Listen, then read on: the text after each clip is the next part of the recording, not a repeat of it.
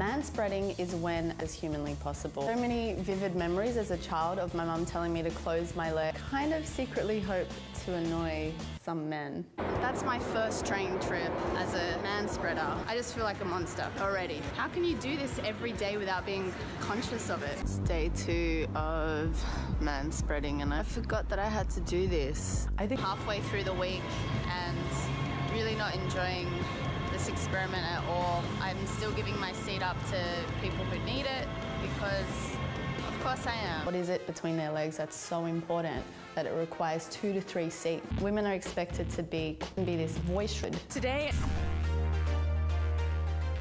I've not enjoyed this week at all. The very first day where a group of people came on, they were going to a game and they were all desperate for a seat and I was taking up 3 seats and they started talking about personal space. All their eyes were just on me and they were mostly women. If it was a group of dudes, I would have been like, yeah. To be forced to manspread really showed me how up your own ass you have to be as a person to not be conscious of those around you. To the man that's taking up